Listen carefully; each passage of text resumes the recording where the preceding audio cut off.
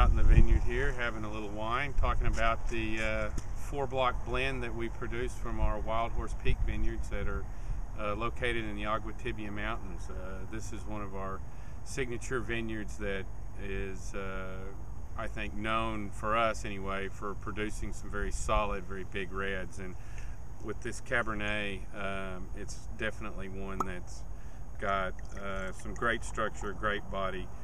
We call it our 4-block blend because the grapes that are harvested are coming off 4 distinct areas within the vineyard where we've got little 10-acre blocks of fruit that we feel, because of the soils and the location in the vineyard itself, each of these blocks has a different expression of Cabernet character.